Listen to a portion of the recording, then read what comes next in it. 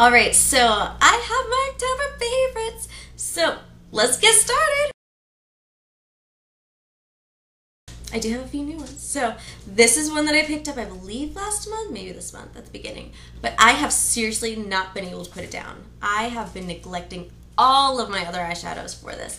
All of these just super neutral colors. And so there's a bunch of shimmery colors, and then a really good matte color, and a matte dark color, and a matte dark black brownie color, and then all these really pretty shimmery ones, and just, it's got everything you need is what I'm trying to say. This is just great, and it was only $8.50, and I don't know why, I've never been big into palettes, but I'm kind of, I think I'm a believer now. But yeah, NYX, $8.50, Champagne and Caviar, and it's from the Runway collection. You can totally still pick this up anywhere. I have also been really in love with this right here. This is the first time I've ever worn dark nails, and I got this color a year ago, and I had been so afraid of it that I never. But anyways, so this is the Rimmel 60-second dry nail polish in hard edge. This thing is so pretty. It looks, you can tell kind of. It's got it's like a really dark maroon. It comes off kind of brown on your hands, but when you see it in the sunlight, it looks super pretty maroon, reddish. It's got gold reflex, greenish reflex, just the most interesting color in the world. And the sun's kind of going down, and the lighting here's not the best, so it's kind of only picking up a little bit of it. It's just seriously such a pretty color, and I love it. I've been a huge fan, and I'm so happy that I finally get to use this. And it dries in 60 seconds, so I don't have to look like a kindergartner did my nails.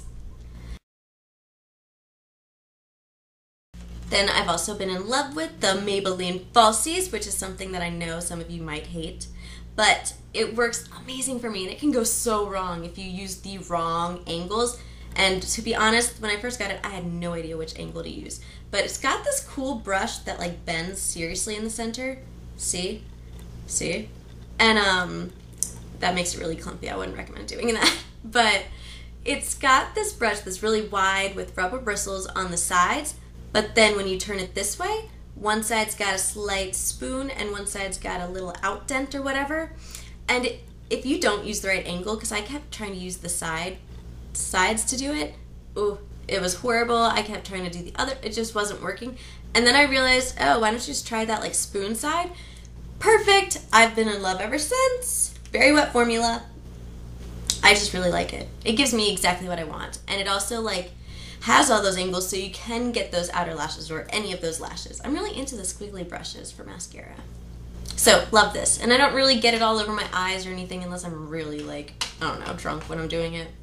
I don't typically put my makeup on drunk. Don't worry. I'm not actually saying I do that. Mom, if you're watching, I don't, I swear. Then I've also been loving this Smashbox blush brush in Flush. So, last month I was wearing the one in Bear, and this month I decided to try this one out since it's been sitting in my makeup room and not getting any love since the day I bought it. I think I wore it like 4 times, and then I just started with my NARS, and I just kept going, and I never went back, and I finally did, and I love it. I'm so glad I did. So I wore Orgasm 1 time this month, and I went ahead and put this over it because I love it so much. Then I've also been loving this bronzer, and I've had it for a while, but it's the Tarte Park Avenue Princess Bronzer, and it is just a really natural color on me.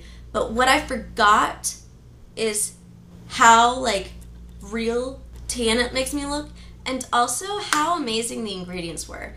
I always look for, well, I have a really long list of things I look for in ingredients. I'm really picky about my ingredients. I don't like toxic things. I just don't like much. So I want safe cosmetics, and this is about the safest bronzer I've ever found. That looks good on me. You know, it still looks good, which is hard to come by. So it's got no talc, no parabens, no phthalates, no oil, no nothing that's bad, no bismuth oxychloride. It's amazing. And this is like, you can get this for $15 with a brush at Sephora. Yeah, it's pretty good. Yeah. And this is just travel size one. Their matte one is good too, but it does have bismuth oxychloride. in. Okay. I know you probably heard this and you were like, blah, blah, blah, liquid liner's the same. No. Cutiegingerbread talked about this, and so did like some other people like 11th Gorgeous, and they are so right, okay? If you want a felt tip liquid liner that doesn't drag on your eyes all weird and is not out of control, you need to pick up the Fabu-Liner. The Fabu-Liner. It's so good.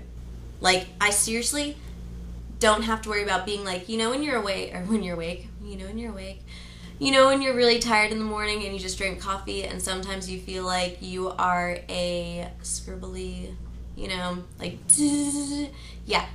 This is so easy to control. I seriously rest it on my eyelashes and just go, and it's just so good. And you can make perfect wings, you can make it really thin or really thick, and it's great. And it's such a wet formula, and it's just a felt tip. You know, typical felt tip liner.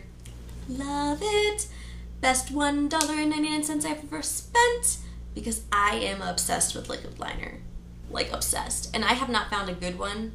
I switched to gel liner and cream liner, and my heart is with liquid. Nothing gives you that intensity like a liquid does. And so I'm so happy to have found this, because I missed using my liquid liners.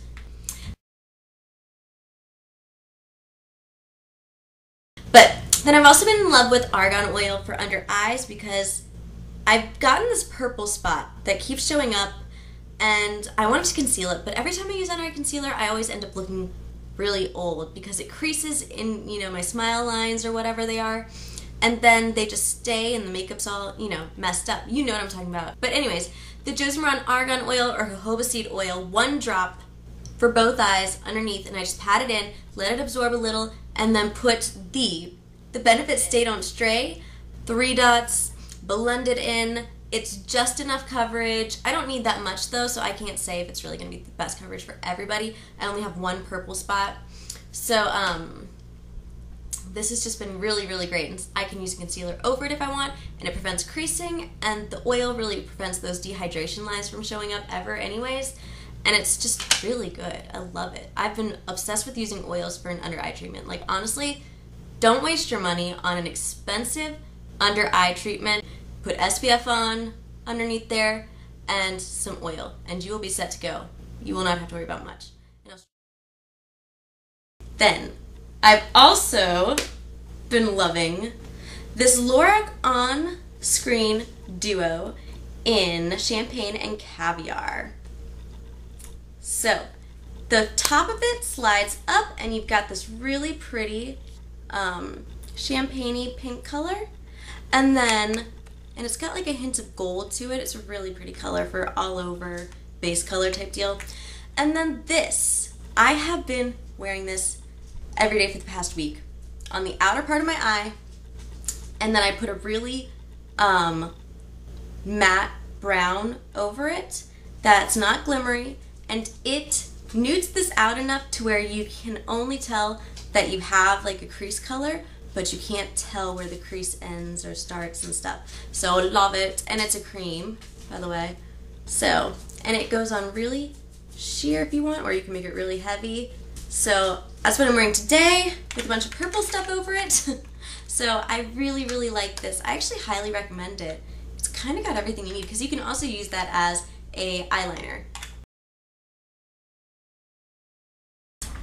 Pumpkin candles. Like, I love pumpkin pie candles more than anything. Like, nothing will make my day more than a pumpkin pie candle when I walk into the house.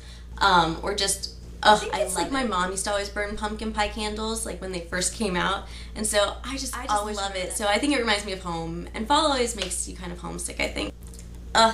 This is just the best thing ever. Last but not least though, my ultimate favorite for October is puppies in costumes, dogs in costumes. Love it, love it, love it, love it, love it, love it. Yes, dogs in costumes lights up my life. Oh, you look so pretty. Oh, my puppies in costumes. Yeah, I'll see you guys later. Bye. Love it, love it, love it, love it, love it, love it, love it.